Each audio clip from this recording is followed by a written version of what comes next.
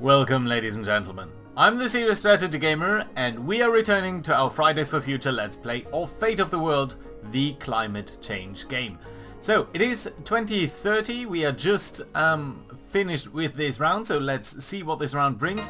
We have been surprised pretty badly by some flash flooding, so let's see what's going on. So firstly, the global gas production peaks, so now global gas production is falling. Now that might seem like a good thing, of course, for climate change, because burning gas is obviously bad for the environment, but it's much better to burn gas than it is to use coal, so that is a problem. We have seen a temperature increase in the last couple of turns. Remember, we are losing the game if the temperature goes above 3 degrees Celsius until 2200. So right now the projection is at 6 degrees, so that's really bad. Global oil production is on the rise though, so that is good because it will not kill off our economy then. Global population is going alright. Things in North America are not quite as good as we would have hoped. So we expected a massive decrease in annual emissions, which was not the case. Everything else though was somewhat as expected, we can say.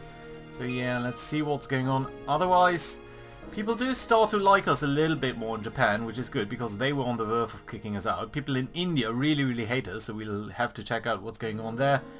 And support in North America is coming to critical levels, so 3 hearts or less, that's pretty bad. Europe doesn't like us either, so that is someone to be expected.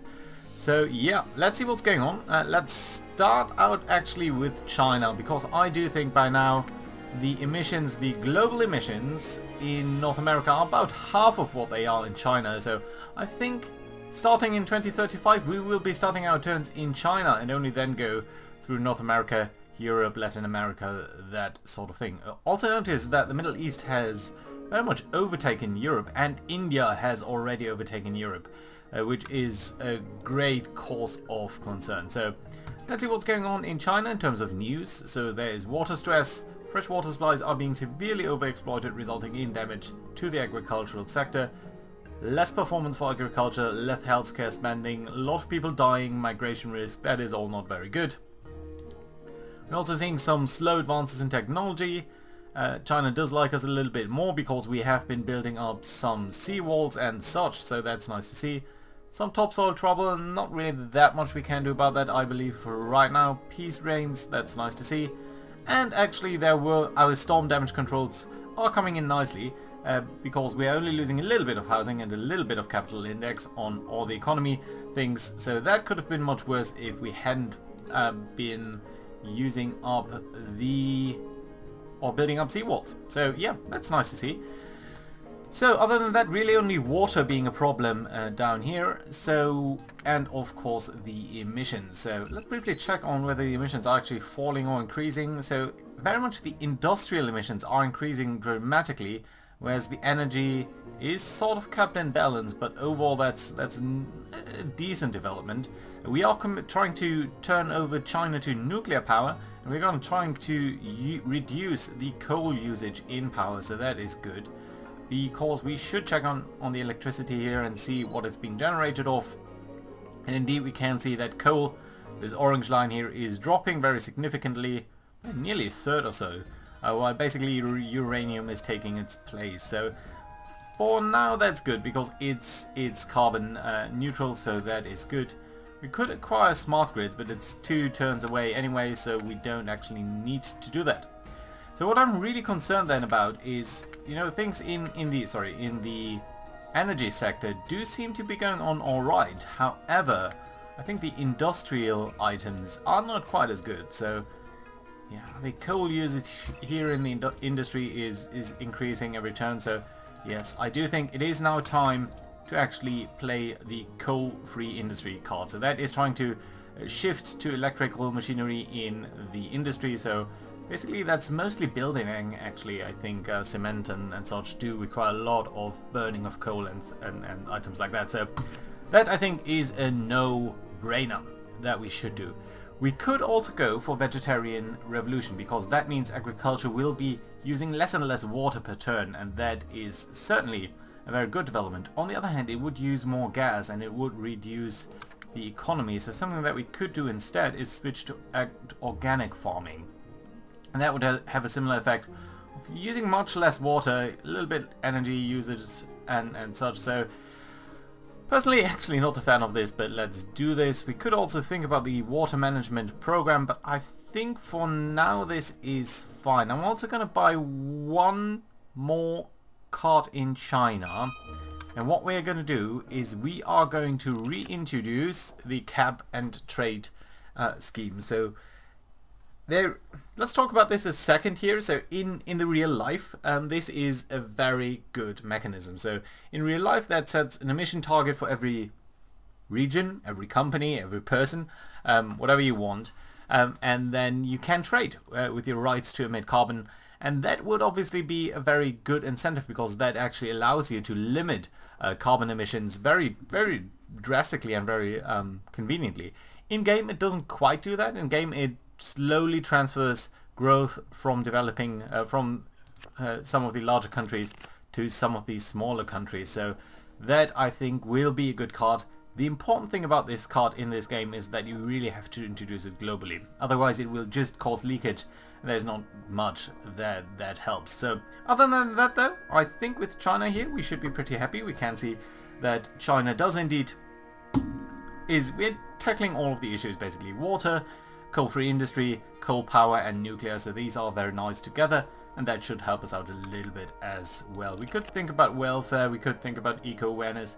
But I don't really have that much cards, and if we do look at the global stage, we can see that we are already focusing a lot of agents on China. So 5 agents over here, while we only have 2 in some of the other regions, so they should also get some love. Right, let's switch over to North America. So people don't particularly like us, because in particular we are investing in the Tobin tax. On the other hand, tech is booming and people are getting more energy efficient over here, so that's brilliant, because that means that actually our energy consumption should be going down and down. Yeah, specifically for the residential items we are seeing a lot of decrease in the commercial sector, so that is very, very good for us, and I very much appreciate that. That's an effect of this card. We could also think about whether we still need the transport efficiency investments, because let's see how much we are still dealing from transport. That's still a lot. Still, it's coming down very, very dramatically. We are nearly at half of what we used to be. Well, either way, I think we have to skip the Tobin tax for now, because people are starting to like us way too little over here. I don't want to risk any other effect, so let's go ahead with the cap trade and carbon emissions. This is going to cost us money because we don't have this basically. Ideally I would also like to enact something popular, so maybe we have to switch out from the transport efficiency investments for a second here. So we could build up more drought and wildfire defenses. North America is very prone to that. We could build up some flood and coastal defenses, which might not be too bad. We haven't any indication that something like that is going to happen. It might be good. On the other hand, we could also think about gas production. So I know this is not popular, but let's look at the gas reserves that we do have here. Gas is... but here it's not actually that much, I think. If you look at conventional gas and compare that, so that's about about a million that we could have in total. How much does Russia have? Well, basically this similar amount. Middle East, much more. Yeah, so it might actually make more sense to look at that in the Middle East. So you know what, let's for now over here build some storm and flood defenses, so basically seawalls. And I think that's going to be okay. We are doing some research in energy and infotech, so that also should be very nice. How far are we actually away from researching something? Quantum computing in about 8 turns. Carbon capture and storage in, well, basically next turn, so that's very nice. Also 4th generation nuclear will be extremely important, specifically for China, because that will help us on some of the uranium usage there, so that is very important. And ultimately photovoltaic sense, and maybe fusion. Fusion would be excellent for us. Right, in North America, let's look at the news first. So yes, we are seeing some more efficiency in both the private and the industrial sector, so that's nice. Tobin tax, they dislike that, and we should think about whether we can continue doing this. So I think we will actually have to drop that, and instead, of course, we do... Oh, sorry, not the popular actions, just any actions. And we will have to... Where is it? Cap and trade. There we go. And I cap and trade over here. And I think we can likewise drop the energy efficiency here for now. And what we could do is build for the GEO headquarters. That will basically set Europe to be one of our headquarter regions. And the reason why I think Europe might be suited a little bit better for that than the United States is that we want to turn the outlook of the region to more of a green outlook. Right now it's very consumerist, so people like to spend, people like the economy, and everything we do against the economy is considered pretty bad. So that is not actually something that we should be doing too much. So what we really should be trying to do is make some eco-awareness campaigns. And specifically in our headquarter region, that would be great. Now North America is also consumerist, but I don't want to turn them over because they do have a lot of oil reserves and we will need them to fuel our economy to get through this problem. So for now I think Europe might be the better choice for this, and now might be a good time to play this because that will give our popularity a massive immediate boost. So we might not be too bad doing that right now. So let's try that, but keep that in mind because it's an extremely expensive measure. We should also have a look at, I think we're not doing any materials research, and you are not the tech lead and North America is. And actually by far, so that in Europe this would take 210 years, over here just 165. And there's no other region where that's even comparable, yeah, except for maybe Oceania. Do we have enough money to buy another cart here though?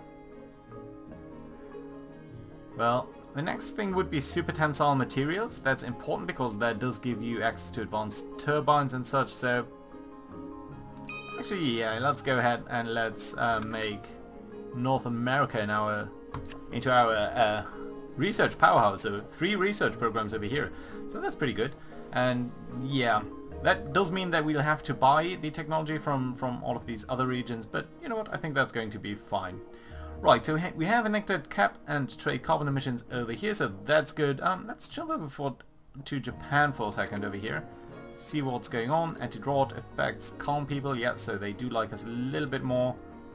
They do like all of these things, specifically that we have been combating the wildfires. The region is stable.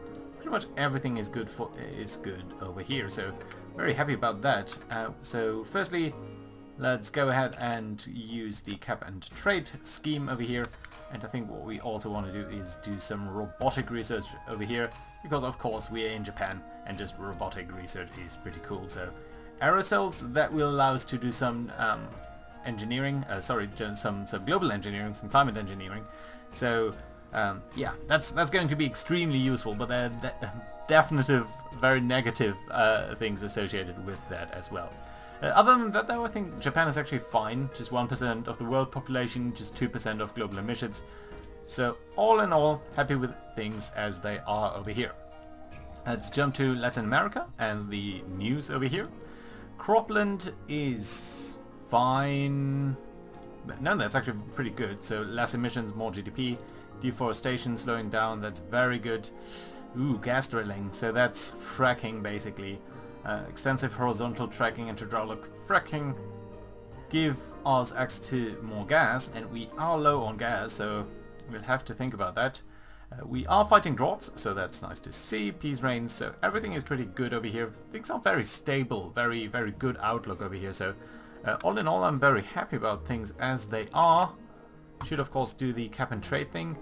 Could look at the business and household carbon regulations. Emissions over here are very significant by now, so let's have a look at where they're coming from. Forestry, still to a large extent, so I still do want to keep on playing this card.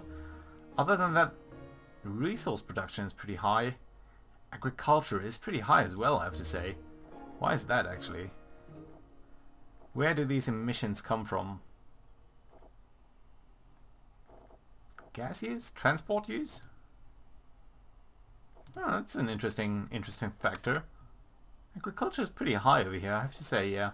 Energy though, very high renewable mix, gas mix, so they're not really using coal, so that's nice to see. Are they using... how is the industry looking then? Very little coal usage actually. Still transport use. Transport does seem to be a major impact over here. Fuel oil, okay, so that's just growing, but where's the transport coming from? Local freight. Yeah, so we might have to build up some things over here. So let's do buy a car because Latin America is getting larger. And let's think about doing some transport efficiency. Just for a short while. And then I think we can switch to some of these other things, specifically the household and industrial carbon racks, and that should be okay. Right, let's go to our eternal struggling thing. So India, dry year. So that does mean water extraction is down, which is massively bad, and there are wildfire and erosion chances. They are going up, so that's not good. Also they are striking, everything is unstable.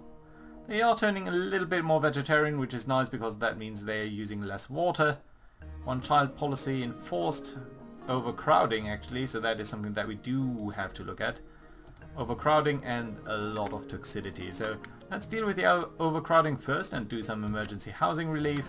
Of course we also do want to sign up in this region as in other regions to the cap and trade scheme. Can we get out of the one-child policy then? So overall population is somewhat stable with working age adults increasing, so yeah, I think we should continue to do that. And water stress, how does water stress look like? We should also think about the droughts, right? So yeah, let's... the water stress. How is water usage looking? Dramatic fall here. So we enacted organic farming and vegetarian revolution, so that is a very good development. So yeah, though we do have to think about drought and wildfire defenses. So let's relax the one-child policy for one turn, simply because people don't like us that much, and we will build up some wildfire defenses and some drought defenses because we have been warned about the dry year, and I think that's a good idea. Okay, very good. So what else do we have? Oceania, very small country but stable. Tech is booming, that's nice to see. GO measures. Objections to turbine tax here, so we'll have to drop that, and that does mean we're out of money. Oh dear, that's no good. Can we actually play turbine tax in China? I doubt it. We cannot. Ooh, that's a problem. We have way too little money. So yeah, okay, so let's go back to Europe. We're gonna not bid for the headquarter for now, because we just don't have the money. People in Japan hate us. Oceania, they barely like us, and Europe kind of hates us too. We should play maybe the turbine tax for one more turn, and then down here we are of course going to sign up to the cap and trades scheme. And what else can we do? We have built up some defenses over here. We could improve them simply so that people do like us a little bit more. Subsidized biochar, that would put water usage down. Less gas usage. Biofuel. So yeah, things over here aren't too great in Oceania, I have to say. So let's actually try to get Oceania to a little bit more of a green outlook. That's a fairly cheap card, so I think that's appropriate to play. And we do still have a lot of cards to play. So a lot of these regions are still not served. So let's have a look at Southern Africa. Stable, materialist, content, and bad news. So monsoon, so more drought chance and more drought severity. Healthcare crisis, but it is peaceful over here. How do you look in terms of emissions? How are your emissions going? They are growing up immensely, and that's mainly due to the energy usage. How do you generate your energy then? I would expect coal. Yeah, 60% coal. Yeah. Coal is really the big issue over here. Right, but things are not great. So firstly, let's think about the drought. Let's build improved defenses. Let's sign people up to the cap and trade scheme. I would like to buy another card, but I don't think we have the money. So This really should be one of our focus areas, but right now I just can't afford it. So yeah, let's do that. In Northern Africa, things are not great in terms of militants. It's volatile. See, that's very bad. Very low stability, and they are angry. So that's really not that great. But they are recovering from storm. Wildfire chance, though, increasing. Okay, so what can we do about the wildfires? Can do something. We can also, of course, sign up to the cap and trade scheme. And that doesn't leave us with anything else to deal with the volatile situation. I think this is very, very bad. These guys might just drop out of everything. So let's actually not go for the drought defenses, even though we really, really should. And instead we should go for the job sharing initiative, because that will reduce unemployment, and unemployment is one of the big issues over here. Can we actually see that? Workforce unemployment 16%, so yeah. Hopefully that will deal with some of the root causes. The volatile situation, I would really, really love to play the provide security assistance, but I don't think we can afford it. It's just way too expensive. So let's switch over to Southeast Asia. Things are seemingly somewhat okay. Deforestation slowing down, that I very much like to see. You're getting to unstable, that of course I do not like to see. But all in all, we are doing fine over here. There's not that much that we do need to do, I think. We could do the higher education, of course. And maybe it's time to drop out of the protect the soil for a second over here. How is the deforestation looking? That's still pretty bad. But we are making very good changes over here. So, you know what? This is a very expensive card, so let's drop out of that for a second here. Not out of the carbon emissions, of course, and do some higher education development. So that might then allow us to buy that one more card over there. Middle East, how are things? Austerity process, water stress, that's no good because that will cause refugees. Firstly, we are of course going to go for the cap and trade thing. Educational enrollment, I think is still very relevant. Other than that though, do we see something about droughts? Sorry. No. No droughts. Things are no water stress. Water stress we do need to deal with. So, water management program? Or vegetarian revolution? Where is it? I thought it would be here. No, we could just discourage meat production. Subsidized biochar would also work. Or switch to organic farming. People wouldn't like that, but I think it's going to be okay, so let's do this. And that does leave Russia, where of course we do want to commit to the cap and trade scheme. Let's look at the news as well. So people are very sick. And we do have the protect the land scheme over here, so that's pretty expensive. And we look in terms of emissions, mostly from energy. Where's that coming from? A little bit from coal. And we are using that in the industry and in the other sectors as well.